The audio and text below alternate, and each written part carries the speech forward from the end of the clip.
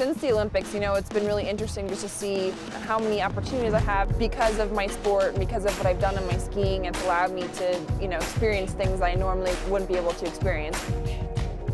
And I just look at it as an opportunity.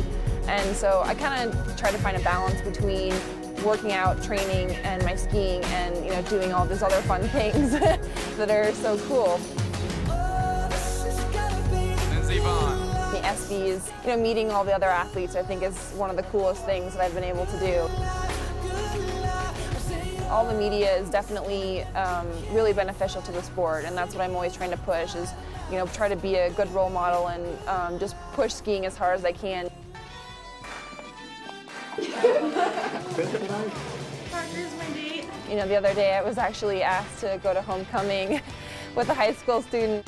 Couldn't say no, he was too cute.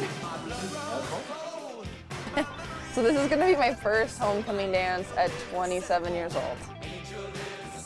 Should be pretty interesting. She's awesome. She made my life. I'm just enjoying what I do, and I love my job. Every day is a great experience, and I just feel lucky.